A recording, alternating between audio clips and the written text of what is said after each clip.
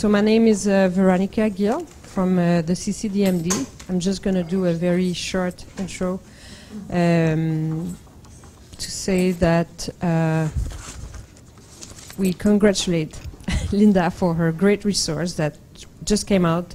We had the launch at John Abbott a few weeks ago, a few months ago, and I'll just let her say the rest. Okay, thank you, Veronica. Welcome, everyone. Veronica is from the CCDMD, and I've been working with one of her colleagues, Michel Hardy-Vallée, for 5 years to produce this website. The website is called The Research Competition, as you can see from the landing page, and I call it TRC. So you'll have to excuse me, I'm so used to using the acronym T for the R for research and C for competition. So you'll hear me often saying TRC. I started putting up my agenda, and I didn't finish putting up my agenda, and I just have one other item to put up, and I'm not necessarily going to follow items 2 and 3 in a linear fashion, sort of in line with the concept map discussion that we just had. So I'm going to put in, how does TRC relate to REPTIC? In particular to the 5 competencies or the skills. I don't know if that door is locked, but okay. So the first thing I wanted to do was to have you introduce yourselves, and it would be interesting for myself, and I think for everyone else in this room, to have an idea of maybe what you're concerned with respect to using a tool like this, or what is it that might interest you at your institution in doing something like this. So something that resonates with you in terms of having read the description of this activity and what you're maybe hoping to get out of it or hope to have addressed. But I'll give you a little bit of time to think about that. I'm going to talk a little bit about myself, because I think it's important for you to understand where this came from. And it really organically grew out of my interest as a teacher. I started teaching in 1983 at Vanier College as a political science teacher. I moved over to John Abbott College in the early 1990s, and I started teaching in the research methods courses in the social science program at a very early point at staying at John Abbott College, and I just fell in love with the research methods courses. Who here has heard of the research methods courses? Okay, so it just gives me a sense of where everyone's at. That's not going to be my emphasis today. My emphasis today is really to look at the genesis of where this website is coming from in terms of my journey as a teacher and as a person who likes to produce instructional materials in a very innovative way. In fact, my second name is Lynda Innovation Gelston. I love innovating. And also that I'm coming out of a philosophical tradition, which some of you may have heard about, called constructivism. And constructivism is very much in line with the whole Perrin report, like the original founding principles of the CEGEP system, which is that the CEGEP college experience is supposed to be based on the students and be student-centered. So everything I've done since I started teaching has always been to somehow meet the student where the student is at and try to bring them 1, 2, or 3, maybe even more steps forward from where they were at the start. The focus is on the student as a learner, not as me as the expert. A few other things. Steelcase is deciding to give me the interactive board. Do you know why that might be doing it all on its own? Yeah. I was wondering why you guys started to look funny. See if this is going to come back. Yes, it did. Thank goodness. Okay. One of the reasons why I started working on this website with the CCDMD was because I wanted to provide both students and teachers with an opportunity to experience the research methods courses in a more engaging way. And by engaging, what I mean is that both the teachers and the students would really be engaged in a very transformative experience when they were learning their research methods material. They'd be creating shared experiences by engaging in role-play scenarios. And in playing role-play scenarios, you never play the same scenario the same way twice. So for the teachers, they never end up playing the same game or competition twice. It's never the same. And for the students, it really creates an experience where they can continue talking about the simulation or the scenario that they played through theatrically at the beginning of the course for the rest of the semester and even beyond. They often talk about their experience with the competition or with the game. I'm not going to go into too many details about that, but it's just to let you know I'm interested as a political science teacher, as a research methods teacher, very innovative. I turned to the CCDMD to help me turn it around to actually make this approach to teaching research methods available beyond my immediate colleagues. So that's the result of this. So now I'm just going to turn to you to have you do some introductions. It would be nice to say what your name is, the institution that you're from, and I think we're going to have to use the microphone for the help of people who are or will be listening later on. And could you just say something if you want, you're not obliged, but maybe why you're here or what interests you? Hello, I'm André Dagenet. I'm a librarian at Centre de Documentation Collégiale. Oh, does she have to stand up? Oh. You want her to stand up? Okay. So, Sorry, I didn't give good directions there. okay. So I'm André Dagenet, librarian at the Centre de Documentation Collégiale. And, well, I was interested about how to help students learn how to search in general, to search databases or to improve their analysis.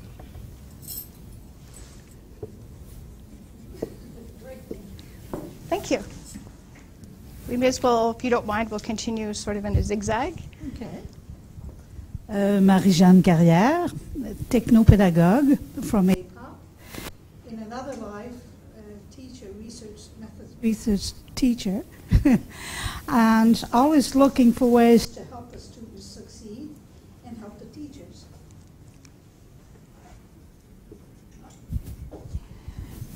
Brenda Lamb, John Abbott College. So I was at the launch of the project, and it was. I think you're going to be very pleased with it. So I'm here to. I would like to learn more about ways that I can present the resource to teachers who may not know about it, because Lynda did such an amazing job that she's now retired. So it would be nice now that she's no longer at the college, although we'll bring you back, I'm sure, for presentations, to be able, how to explain it to them and how to be able to support their use of it. Okay. Thank you. Oui, tu peux poser des questions en français aussi. OK, Okay? merci. En fait, je sais parler anglais, mais ça fait pas longtemps que je suis conseillère pédagogique. Je sais même pas comment dire conseillère pédagogique en anglais. OK, merci. Tout pas, c'est ça. Mais donc, je suis ici parce que je suis conseillère pédagogique REPTIC, mais aussi j'accompagne le programme de sciences humaines, puis j'accompagne tous les programmes de techniques humaines, puis les recherches, les méthodes de recherche, c'est vraiment au cœur. Puis même, il y a un programme qui se questionne vraiment beaucoup sur la façon dont on l'enseigne. Donc, pour moi, c'est vraiment ça, aller chercher des idées sur les méthodes de recherche. I'm Patty Kingsmill. I'm from Vanier College, and like Julie, I'm not only a REPTIC, but most of my work is actually with program management, revision, assessment. So I'm hoping eventually to be working on the revision for the social sciences, which is coming down the pipe in a while. And I want to support teachers in RM. So. Mm.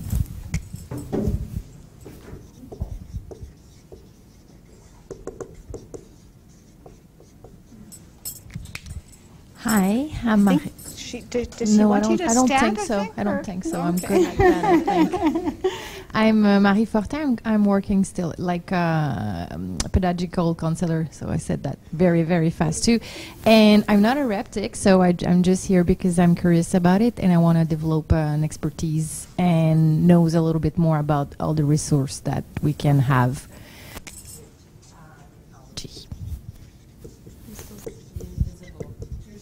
I'm invisible. No, I'm Gabrielle Levert. I work with Nicole Perrault at the ITREP network, and I'm here mostly to support the webcast, but it seems like a very interesting subject, and I'm eager to learn more. Thanks. Hi, I'm Judith from Champlain College. I'm a REPTIC and education advisor, and our IM course is being revised actually next fall, so this is falling right in line at the right time.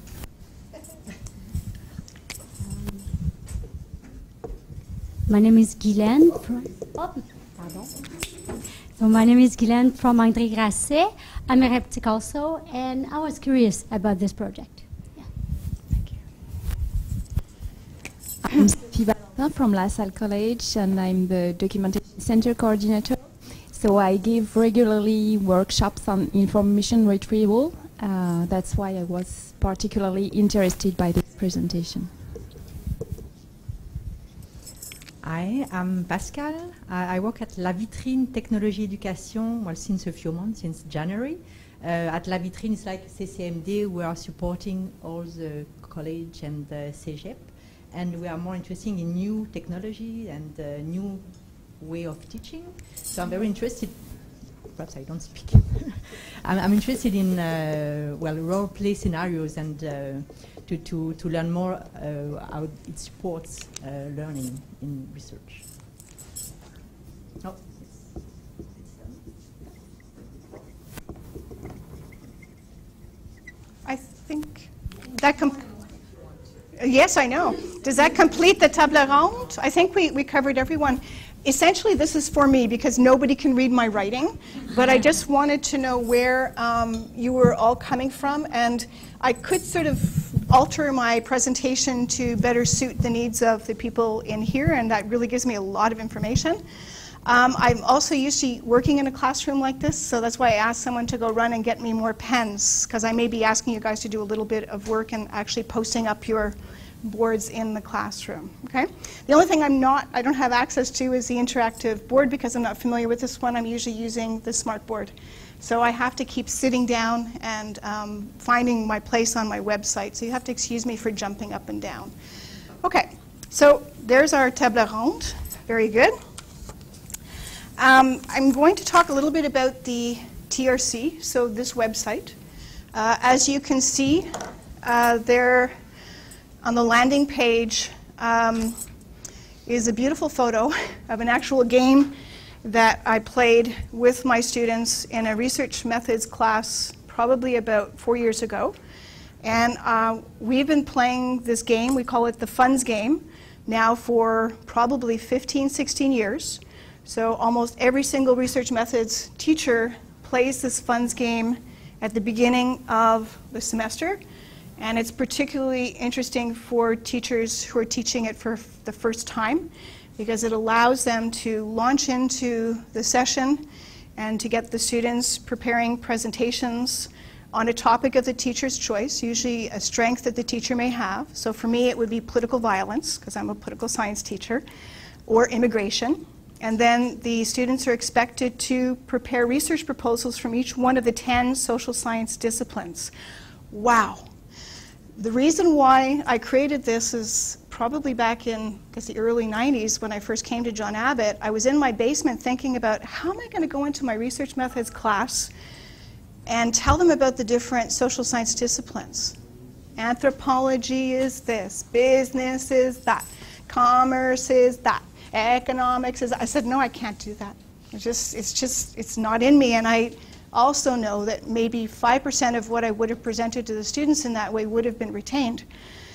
So as a political science teacher, I'm used to using simulations. So we always had mock parliamentary debates or debates of any kind. Also, I'm very involved with the Model United Nations club. That's a youth club, and they reenact all kinds of different gatherings, from a General Assembly gathering all the way to perhaps a Board of Directors gathering. So it was easy for me to say, how can I take this up to a level where I think I could deepen the learning, and actually the students would be able to retain a lot more, and we would actually create a shared experience. So whoa, like that would be great. So I run into the classroom all excited as usual. In fact, when I'd run in with that look on my face, my students get to know me pretty quickly. They go, oh no, what has she got up her sleeve? What's she going to make us do? That first time I said, listen, I really would like you to try something new with me. And we did it within the same week. It was very quick turnover. In fact, I'm surprised that I had asked my students to do that. But they did very well. They were very excited about it being something new that we were trying. And it was good. First start, learned a lot. And through the years, through practicing, I've made adjustments. And I came out with this guide in 2009. And it was very difficult to deliver to the teachers because there wasn't much information. And there wasn't much that they could actually give to the students. So, you know, they're always saying, well, can you give us more, or can you develop more materials? So that's where the CCDMD came into play. I said, yes, I'm tired of having to send the folder of this material and people always coming, oh, can you explain this, or can you give me more of these, and can you give me samples of the student papers? So what was great about the CCDMD is they were able to allow me to put all of this up in nice, neat, contained areas of a website. And what was great about working with Michel Abdi-Vallée from the CCDMD is he pushed it further. He said, let's not just have the funds game, which is the game that I've been playing, or we've been playing at John Abbott College in research methods for the past 17 years or something. Let's take it to some other levels. So there are three. I'm so used to being up at the board, this is very uncomfortable for me to be sitting here like this. There are three role-play scenarios. So the first role-play scenario is the one that I was just talking about. It's called the funds game. And the funds game has all the instructions, everything that you would need, that I was able to give them to my colleagues finally, and say, listen, it's all there. There's sample material, video footage, photographic images. There are scripts for the students, and I think most importantly, and this is something that was really good about working with Michelle at the CCDMD, is we decided that the teacher needed a script. So pedagogically speaking, you know, we're used to delivering instructional material to our students. We're not used to directing instructional material to fellow teachers, because the teachers are also expected to play a role when you're role-playing in a scenario. The teacher has to step back in certain ways and at certain times. The teacher has to become a director or a facilitator as opposed to the person who's magisterially in charge. Okay, so it really required a script for the teacher. So here, in this particular scenario, there's three of them. This is the first one, the one that I developed, and I would say is the one that we really encourage research methods teachers to try out, even if they're new, and right at the beginning of the course, because it just sets such a beautiful tone for the course. So the teacher determines a topic, usually a topic that the teacher feels very comfortable with. You have the description here so the teacher and the students can readily go to any device. So the address is, you have these little confetti pieces on the desk there, the research.ccdmd.qc.ca, and the logiciel, or whatever you call it, that was chosen for the website was specifically chosen so it would be easy for students to access it on any of their devices. And when I played this last semester, when I was still teaching, the students had their phones and their devices going all the time. Like someone would say to the other person, oh, like I forgot, what was I supposed to do? And well, is it before that or that? Well, just look on the website. What's your problem? So everything is really there, much more than you have in that little booklet, which was just for teachers. So you have a description of what it is. There are different roles. So almost all of the students in the classroom will be the researchers. So the researchers could be the anthropologists, the geographers, the political scientists, the historians. All of the social science disciplines would be included as the researchers. So they have a role. They're expected to compete to win research funding. So there's actually money involved. You can make any amount involved available that you would like. I just put $1 million. 10 social science disciplines or fewer if you want, if you have a small class. And they're competing as small groups to be supported with the research proposals. And they're trying to make their case, they're pitching their case to a panel of judges, like a National Research Council of Judges. And the judges set criteria which they derive actually from real research sites. So they set criteria based upon what they deem to be the most important or significant criteria that they're seeing on NSERC or on the SHRC site, any of the major funding sites. So they're getting involved and learning a little bit more about how research is actually funded and supported. Then we have two journalists. The two journalists are taking notes. They're eventually writing a report. And we have a general public, and the general public is there really to show the counterpoint of the non-scientific way of thinking. Because what we're doing is with everything that this website's about, we're initiating students into the world of research. We want them not just to behave as researchers, we want them to think, we want them to read, we want them to write like researchers. So when I'd have a student saying to me, "Oh, miss, this literature review, I can't do it. I can't take these articles. I can't make sense of these articles." And then you want me to like synthesize a few articles and make sense. I just can't do it. And one of the things I say is, well, you're playing a role. When you take your English course, you're asked to write in your English course. You're asked to behave as a person who's in English literature. When you're in a history course and you're asked to produce a history essay, you're being asked to play the part of a historian. When you're a psychologist as a researcher, you're being asked to play the role of a researcher. You need to behave like a researcher. So that was another thing that Michelle and myself, well, I developed, but Michelle prompted me, was really to build up a lot of material and support on the website to initiate students into how to think like researchers. So one of the things in the researcher script asks the students to actually go to their association site. So if they're anthropologists, they're directed to go to the American Anthropological Association site or the Canadian Anthropological Association site or the Canadian Political Science Association site and actually look at what these professionals are doing. And there's guided questions in the script that they're expected to answer. So for instance, like, what do political scientists do to promote political science as a discipline? What kind of activities do you see them promoting on the website? What kind of support do they give to students? What are they providing to students? Is it funding to do research? Is it having them travel abroad to work in research institutes? So it really gives them a flavor for, if they're being asked to behave like a researcher, well then find out how researchers actually behave in their professional associations. So there's a lot of that reinforcement on the website, particular in the scripts. So we have the general public who's the counterpoint. They're not the researchers. They're thinking according to common sense notions.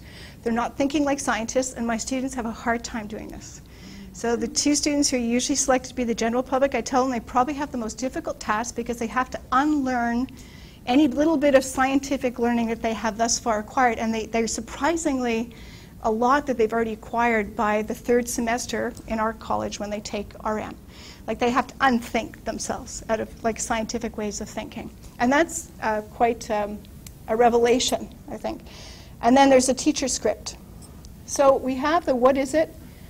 The player scripts are here. They're quite involved. So you can actually get the general public who's playing by students. You can get the researchers being played by students. You get the journalist and the judges all being played by students to go to their scripts and diligently fill out their scripts. It's on a time frame. So there's actually steps they need to follow by certain parts. So it's very structured. Okay, it's not just, oh, just go fill out the script. It's a very structured script and system. There's also rules and a code of conduct. I really liked doing this. I found it fun. When I looked at science fairs, and you know, in the natural sciences they have science fairs. We don't have anything like this that I know of in the social sciences, so there's something here that's like that. But I thought that I'd sort of borrow from them the notions of how you're supposed to behave if you're at a science fair. So how are you supposed to behave if you're sitting in a classroom and you're acting out a competition for research funding. Like, how are the judges expected to behave? How are the researchers expected, and how are the journalists expected to behave? So each one of the roles has its own rules and code of conduct. It's also situated in, sorry, this gets you dizzy. It's also situated in research ethics, and understanding that if you're researchers or judges, even journalists who are covering research funding events, you have to understand that there are different levels of ethics. So the first level of ethics is in the game itself. There's rules of conduct that they're expected to follow. You have research, sort of the institutional research ethics, and they sort of say, what's that? I said, well, look on the website. You're going to see that if researchers want to do research in the college, they have to follow research ethics. And then we have funding bodies like SHRC, and they have their own research ethics and codes. You have professional associations, you have government laws and regulations like the civil code that governs issues of consent. And then all the way to Geneva Conventions of like do no harm and some other international types of ethics. So it really is getting the students into the world of thinking, reading, writing, behaving like researchers. So and this part of the website I really, really love, and I'm so appreciative of Michelle for sitting there over lunch with me on many, many occasions, pushing this a little bit further all the time. Okay, so here you have the scripts, you have sample material, so the students actually have sample research proposal material of research proposals that were presented. There are sample topics for teachers as well. I think there are about 7 or 8 different topics, sort of describes a topic that could be chosen. And then I have some abstracts on the topic of, I believe it's immigration, from each one of the disciplines. So the students are sort of saying, like, how is it that anthropology is going to present a different approach to geography? Well, so let's go look at the abstracts on the immigration that I wrote and just see that there's a different emphasis in each one of the disciplines. There's a different discourse communities in the social science program. And we have to respect that. Like, we don't try to, as teachers, show that social science research is all of one piece. It's not of one piece. They're very distinct traditions. And so what I like about the game is that it sustains that distinctiveness of the different disciplines and asks the researchers to behave in a small group as if they are anthropologists and distinguish themselves from historians or psychologists. And it adds a lot of wonderful content, rich content, to the course. And students tend to recall a lot of the material. Technically, is everything working? Ça marche? Ça fonctionne? Oui? Okay. Okay. Are there any questions? Yes, I think I need to give you the microphone, right? Yeah, you're the one who told me. And just to identify yourself, if you don't mind. Okay. Alors, Marie-Jeanne from APOP. I was just wondering, the role-playing, is it the... Okay, I'm going to have to think about it. Okay, the role-playing. Does the student play the same role during the whole semester? No. Good question. Or do they change during the semester? Okay. So I'm going to call up the time frame, or I don't even have to do that. Good question. So for the funds game, this scenario, normally we play it out over 4 or 5 weeks, and I advise to start the semester with this. And you start with just setting up the game. The teacher decides on the topic, and the teacher starts to designate which social science disciplines are going to be assigned, how many people given the class size would belong in each one of those groups. All the material's there, by the way.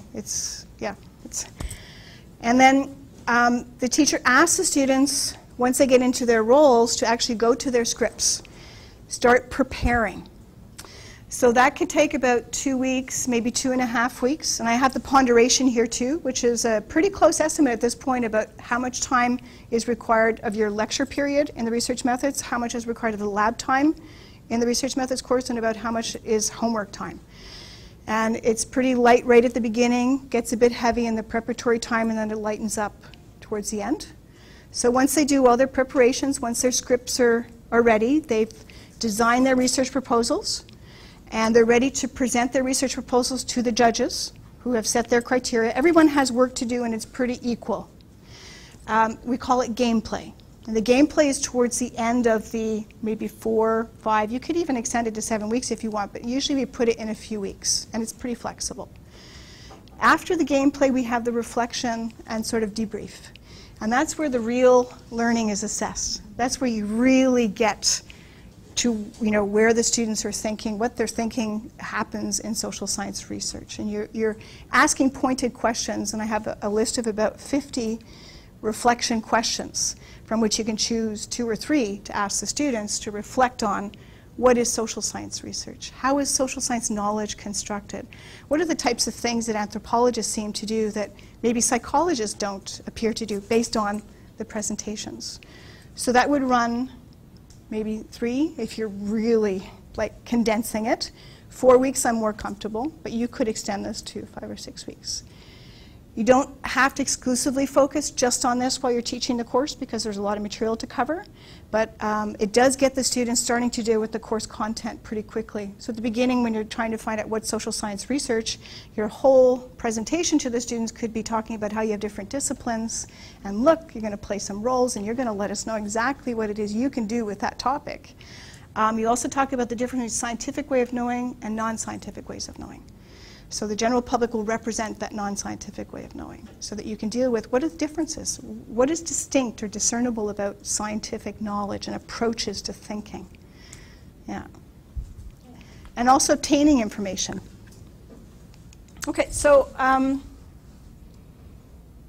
have this in terms of this learning activity, this particular scenario. I extracted this quote. I'm sort of paying homage to some of the research that's behind doing this this website, and I really like the way it's focusing on how what we're trying to do with the funds game and the other scenarios is to create communities of practice so that within the college you'll have a sense that there is this thing called the social sciences, and the social sciences is comprised of different social science disciplines.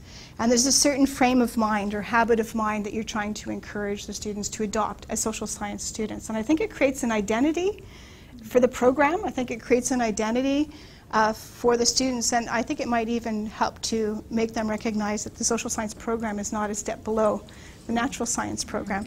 So anyway, I took this quotation, which I absolutely adore, from Kolb and Kolb, 2005. This is on the website. Knowledge resides not in the individual's head, but in communities of practice. So I'm thinking that when the students are in their anthropology group, their history group, or their geography group, or their judges group, that they're sort of getting into a community of practice, a way of thinking. They're being scripted, right, to think about how a researcher would think or a judge. Learning is thus a process of becoming a member of a community of practice through legitimate peripheral participation, e.g. apprenticeship. I don't know why they didn't just say apprenticeship. Situated learning theory enriches the learning space concept by reminding us that learning spaces extend beyond the teacher and the classroom. I'm going to explain this in a minute because this can go beyond the classroom. This is what I love about it. They include socialization into a wider community of practice that involves membership, identity formation, transitioning from novice to expert through mentorship and experience in the activities of the practice, as well as the reproduction and development of the community of practice itself as newcomers replace old-timers, where they really do start to feel they are becoming researchers and thinking like researchers. Okay. The other scenario is the Research Institute. And the Research Institute is a peer-based research institute setting where the teacher would, and the script is there for the teacher, to set a particular topic, and you would assign students to different social science disciplines, and they're actually producing written research proposals, which involves writing a literature review. It involves choosing a method plan, both of which are very, very difficult. The first funds game scenario is lighthearted. It's a great initiation because you don't have to write anything down. You're flying a little bit by the seat of your pants with this one, and it's okay. I'm not asking for a formal bibliography for the funds game, but we get a little bit more serious with the Research Institute. If you use the website, you don't have to use any of the material you don't want to. You don't have to necessarily use the Research Institute. You could just use the funds game, or you could just use the Research Institute, or you could just extract parts that you find are pertinent to your particular needs, okay? So the Research Institute involves a lot more of the REPTIC skills, which I want to refer to in a few seconds, and there's a lot of peer review, and they're actually behaving like research associates in a research institute. Not only are they peer reviewing each other, but they're actually responding to peer reviews. So there's responses to the peer review, because I think we often stop short in our peer review activities of just having the peer do the review and then it stops at that. So there is a chance for a response, and also it's shown how this is very much practiced by professionals, is you have a chance to respond. You don't always have to agree with the peers' review of your work. So as I was saying, there are very difficult tasks involved in this. How many of you have ever tackled teaching, writing something like a review of the research, or research like a method plan? Okay, so it's difficult. So another one of the reasons why I tried to build the tools in this website is because I was banging my head against the wall and going home crying sometimes, because I was assigning the literature review and they were just falling. Like they were failing, they were falling by the wayside, they were becoming so discouraged with the course. So I said, we don't have enough scaffolding, there's not enough material to help them with their searching for information, with their processing of the information, with the actual tips on how to write in a scientific way. So I built two tools that I'm going to show to you in a minute. I don't want to spend too much time on each of the scenarios. I want to focus on the tools because I think that's more pertinent to the REPTIC conference. So this is the second scenario. It's a step above. It's more difficult work for the students. They probably have already done the funds game before they would even enter into this, and this might even be a graduating course. Maybe their integrating activity course. And the third one is the collegiate contest. And what I like about the collegiate contest is this is the science fair. This is where you cut across classrooms, where the tools that are provided here to help students write a research proposal, or even if you just wanted a competition for a literature review, that would be fine, across classes, across sections, is you could, with the agreement of the teachers, one of the teachers actually deciding to take a leading role, the lead research director, and would set up sort of a schedule, and there's a suggested schedule there, and I have application forms for student contestants who are interested in applying for the research contest, the collegiate contest, to win the prize of the college. So if there are 9 sections of RM being offered and maybe 4 teachers agree to participate, well, that's the collegiate contest. It's those 4 sections. It's voluntary on the part of the teachers, voluntary on the part of the students. They don't have to be a part of the collegiate contest. And you have all the entry forms and the rules of conduct, and it's like a science fair, and it's just quite exciting. So that's there. That's never been tried. We would feature the prize winners up on the website, and I think even an abstract of their work. So there are some perks to it. So those are the 3 role play scenarios. So the idea is we're really asking students to role play the part of researchers. Okay? So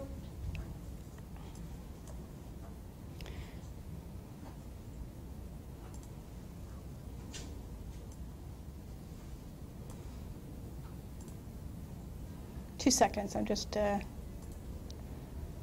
okay, so in terms of, I'm going to get into the REPTIC part now, okay? So in terms of the pedagogical objectives, I've linked this directly with the competencies for the course, the research methods. It also abides very well with the quantitative methods course and also with the integrating activity course. There are bits and pieces of it that you could integrate. The first 4 items, a little difficult to see. This is directly from the competencies for the 022Q for the research methods course. And these are the 4 out of the 7 competencies, or elements of the competency. And these 4 are directly addressed with the role play scenarios. So it's like it's dead on in terms of addressing the competencies.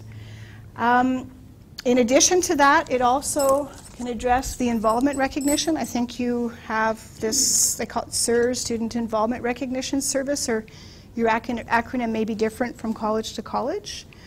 But serving as a judge in the collegiate contest as a student could qualify you for enough hours to have your recognition, because it's regarded as a scientific contribution.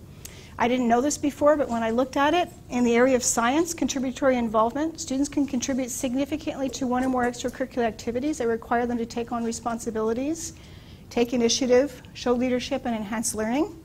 Specifically in the area of science, scientific or technical activities that involve research, testing, or communication that raise the level of interest and knowledge in science and technology.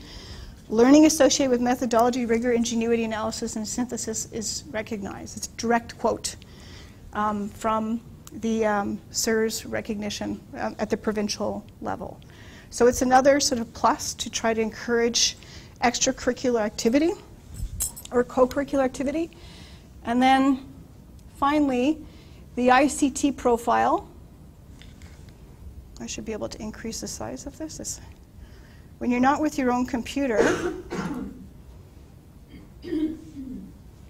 Okay, so also the ICT profile for students. I fell into REPTIC quite by accident. I was actually doing a study on literacy in RM, which I co-authored with an anthropology teacher, and we were both crying about how difficult it was for students to actually meet those competencies in a reasonable way. And one of the things we're doing was trying to do a needs assessment about what the college could do, what the system could do, what the teachers could do, what kind of instruction materials could be brought to bear to better support the students in meeting those competencies, because it's darn hard.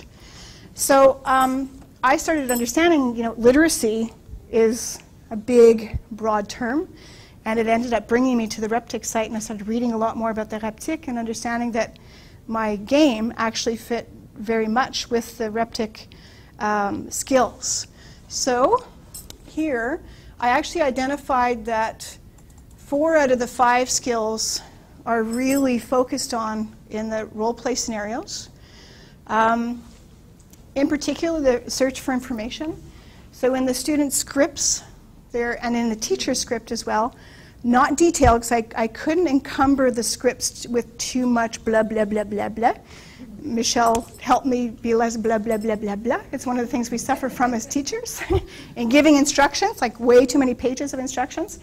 But the advice is, if you're looking for particular types of information, like if you're the general public, I'm actually asking the students to go on blogs. I'm saying, what are you telling me to go on blogs for? I said, well, I need you to know what the general public are talking about with respect to immigration or political violence, because you have to replicate that understanding. You've got to get into their mindset. So, no, but we have to go to the databases. No, you don't have to go to do not go to the databases. I don't want you to think like a scientist. Whereas the researchers are being told to conduct an academic search and say, oh, can I Google that? No. And the instructions to the teachers as well is that you're going to have in your lab setting students conducting different types of searches, and sometimes you're going to be looking at someone else's computer, but they're going on Google.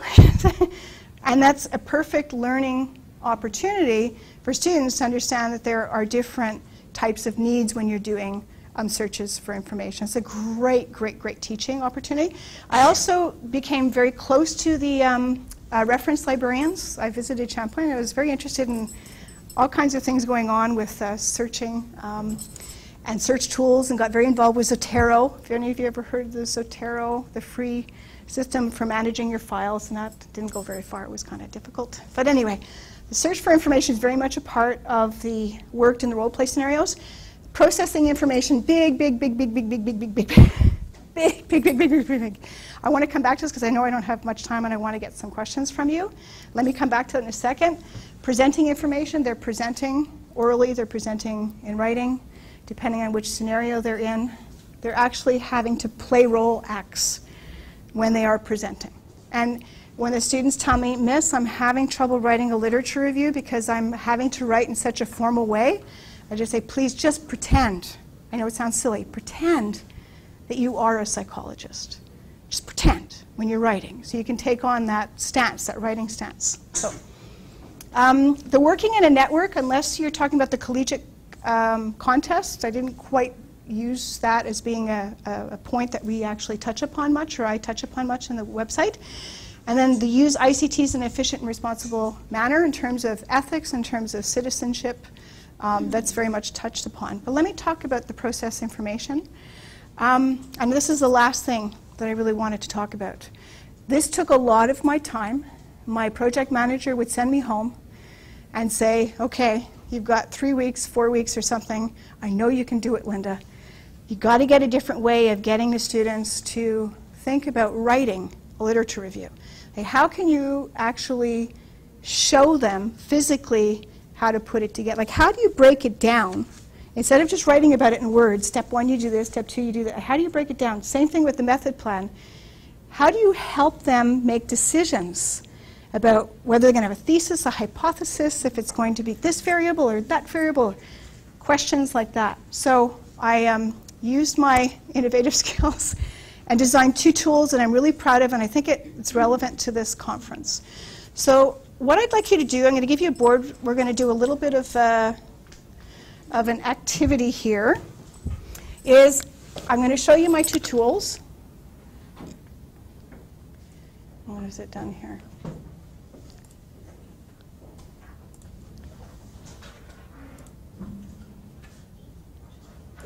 It didn't give me my back button, sorry. So can everyone grab a board from the wall or one that's free?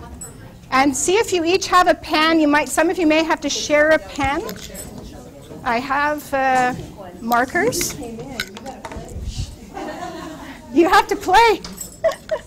I love these boards. So do you teach in this classroom? You teach in this classroom? But do you use those boards? Aren't they great? Oh, they're great. Okay. I'm good. I'm just going to get back to where Does everyone have a pen? You'll share? What's this Adobe Flash player? Oh, dear.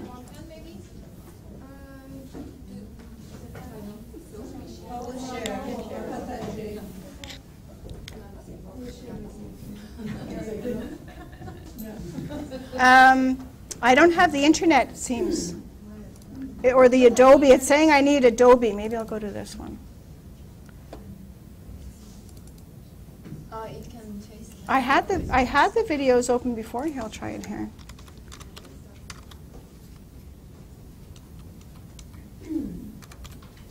They were. Oh. Do you guys have that problem when you're at everyone's waiting for you and you can't do it?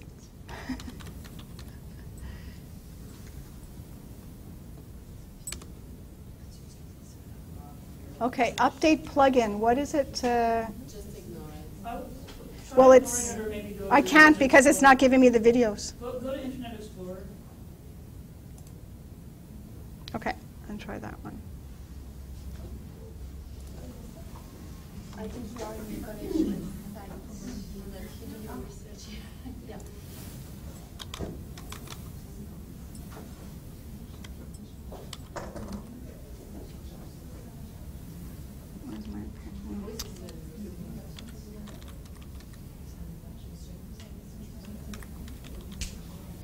Oh.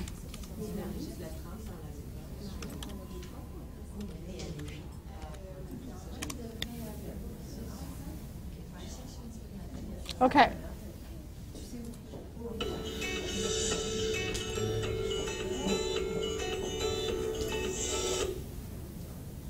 A literature review. Okay, so let me explain. So there are 2 tools here. There are 2 tools here. Do you want me to hold it? No, closer to the speaker when you start the video, so that people on the web will hear it. Yes, okay. Is that close enough? Or here? Yeah, it should be okay. Oh, the speaker's there? Okay. Okay, so one of the things that I designed for writing the literature review was something called the confetti method. So this is the information processing. So what I did was I broke it down and I said to the students, you're expected to find a number of research articles, very high level, very difficult reading, So there's actually a list of prompts to ask them to respond to the prompts, and they more or less have dissected the essential information from the research article. Then I asked them to take notes on colored sheets of paper so that, let's just say their first study, they're going to assign an orange color to it. They can either strike orange pen through the sheet, but their notes that they're extracting from the prompts in their own words about the study, summarizing the study, will be on an orange sheet or orange colors. And you do that for each of your sources. You guys have probably used something like this in your own studies. I just sort of formalized it and modified it a bit from some other existing systems. So each one of the sources will have a color. And one of the problems with the literature review is that the students were producing literature reviews that were sequential, essentially annotated bibliography. So they would say, well, in article number 1, they said this, blah, blah, blah, blah, for 2 paragraphs. Article number 2, they said this, blah, blah, blah, blah. It wasn't synthesized. They weren't emerging from it with some kind of a research question that was not answered, which is what they're required to do in the research methods course. They're required to generate questions, and that's where you generate questions from in a research context. So what happened is I started to require 10% of the mark was based on them doing this. I said, I don't care if you don't like it. You're going to do it, so then I don't end up getting the Article 1 and Article 2 and Article 3. Like, you can't mess it up very much if you follow the system. So it's called I called it the confetti way. And it was still hard to show the students physically how to do this, and then you regroup your information into themes. They put them in baggies. I didn't ask them for baggies. Some of them put them in baggies. So this was them synthesizing the different information from the sources together in meaningful ways. So this video is one of the most important videos that I've ever produced and will ever produce, and I keep hearing it around the college all the time, and it's the confetti way. It can help in a lot of different contexts for synthesizing multiple sources. It doesn't only have to be for a lit review. So I'm going to play this. What I'd like you to do with your boards is I'd like you to write down what kind of application you think this could be used for in your particular case, because I know you're from all different backgrounds. Also, what do you think is pedagogically sound about this, or pedagogically interesting about something like this? Any one of those things. Just write something on the board as a response or reaction to the 3-minute video. And I know we're running short on time.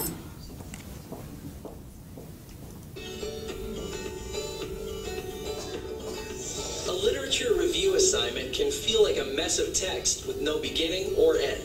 The confetti way is a simple 10-step method to find direction and put some color back into your writing. The confetti way will help you summarize and synthesize your sources, making it easy to create an outline, write, and reference your review. Step 1 is to locate and evaluate sources on your topic. The number and type of sources you need is determined by the style of review you must write. Literature reviews can be standalone works or components within larger papers. They can be selective or more comprehensive depending on the project. Their purpose is to provide an account of significant research on a given topic. In CGIP and undergraduate work, literature reviews are usually placed in the introduction section of research proposals or papers. A well-synthesized review demonstrates your grasp of the scholarly conversation. Avoid popular publications and websites which are not acceptable forms of scientific information. Use only authoritative sources whose authors provide methodical accounts of their findings. For step 2, use for each selected source a different colored paper to help you keep track of them. Step 3 is to make summary notes for each source using the colored paper assigned to each. For step 4, get out the scissors and cut each individual summary note into a confetti piece. You should end up with a large pile of multicolored confetti pieces. Step 5 is synthesis and organization. A literature review is not a sequential list of source information. That's an annotated bibliography. Instead, source information should be mixed together and sorted into themes to reveal the overlaps and connections between sources. To synthesize the source information, group the confetti notes according to common themes, conclusions, or any other meaningful category. Step 6 is to order the groupings. A review goes from the known to the unknown, and from the general to the specific. Progressively more specific information is plotted downward on the inverted pyramid. Step 7 is to develop a viable research question out of an existing gap, inconsistency, or controversy that emerges from the literature. The top half of the research proposal hourglass contains the introduction. Most of the introduction consists of the literature review. Its information and the gaps it reveals funnel down to your research question, which in turn sets the stage for the bottom half of the hourglass, the research plan or the completed research paper. Now it's time for step 8, writing and referencing. Create a paragraph or two to correspond to each theme. Whenever you refer to confetti notes, use a citation in the format required by your teacher. The color of the note indicates its source. The 9th step is paragraph topic sentences. They summarize the paragraph's material and provide a strong backbone for your text. Note that, unlike in other formal writing you will do, each paragraph of a literature review stands alone with little need of transitions. Congratulations! You can now take a break and proceed to step 10, getting feedback. Research forms part of the ongoing conversation among scholars, so jump in and have a peer read your review.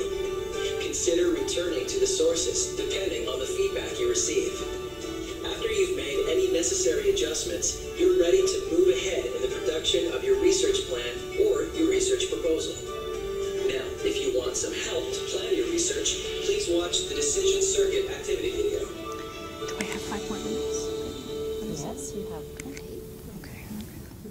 Okay, so think about writing something down, and I'm going to slip to the other tool that I devised. We're sort of short for time and thinking the same way. So the other tool is called the decision circuit. So once the students prepare their literature review, they have to start thinking about if they have a research question, the research question is going to jump them or launch them into developing some kind of a research plan. So they have to make decisions. So I created particular decision boards that are directing them to make decisions. And they can do this collegially, like sitting down and talking, well, what do you want to do? And I actually have a tape of 2 students working through the decision circuit together, showing that they're actually making decisions. And the decision circuit video sort of explains how this decision circuit, which I designed, works for the students. So maybe just think as well, pedagogically, what do you find of interest or potentially useful, or that you might want to transmit to others, and think about that as well, okay? It's another 3 minutes, I think, and then I'll get to what you have on your boards. So think about writing something. Under pressure. Ah! Okay. Why does it not want to load now?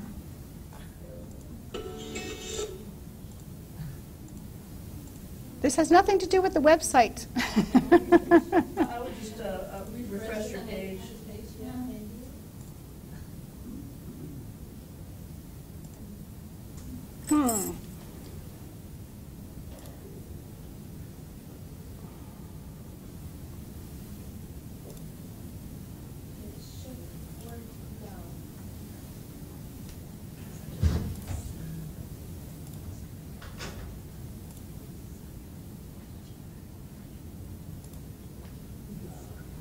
It's funny. It's never happened before, actually, so I don't know.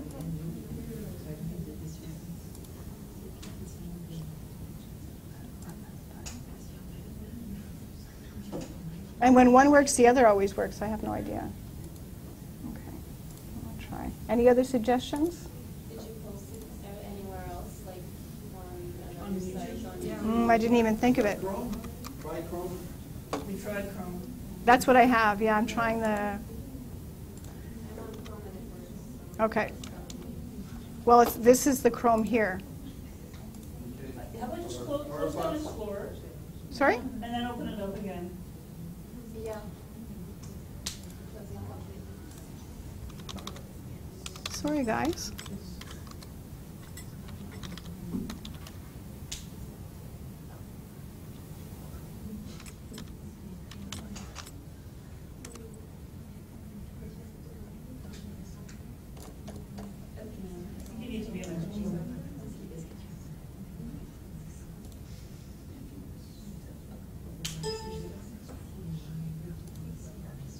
Okay, I'm going to abandon that.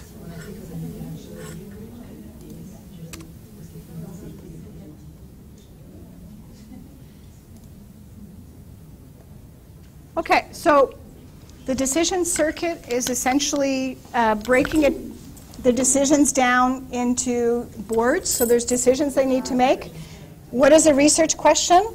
And then where did this question come from? So when they're doing this alone, or they're with a partner or a few other people, they need to address these questions. If they're wondering what is a research question, there's a glossary that it links to directly. So it will define what a research question is and give some examples in the glossary of what a research question is here. And then which of the two types of problem formulations would most likely help you to address your question? Is it more of a hypothesis, or is it more of an interpretive thesis? And so here it gives definitions in a lengthier way of what's the difference between a hypothesis and what's the difference between an interpretive thesis. And it continues the approach for collecting and analyzing the data. Is it explanatory, exploratory, descriptive? Usually it's descriptive. What forms of data or information do you require? And so there's all kinds of different items on the menu to choose from, and they're all defined, like what are the different forms of data or information. The data collection techniques, I put it in the plural because it's usually not just one, and each of those is also defined.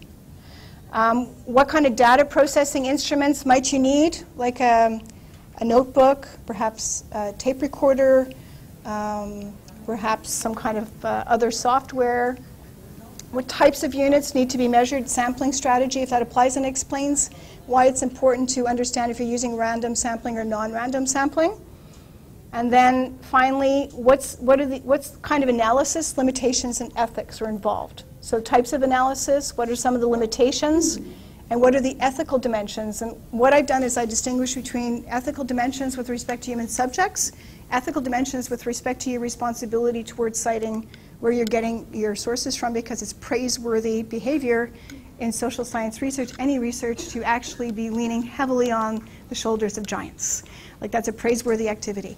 Okay, so this tool, the decision circuit, is available to the students. There's a glossary of terms, there's a video that explains how they can do it, and there's actually a practice run of 2 students talking about how they're making the decisions. So I'd love to see what maybe some of you have written down, sort of to end our session. If that's okay, you don't have to have your names on them. Give you another second or two to, okay. I'll grab some of them, I'm going to post them up. Thank you. But it's going to be,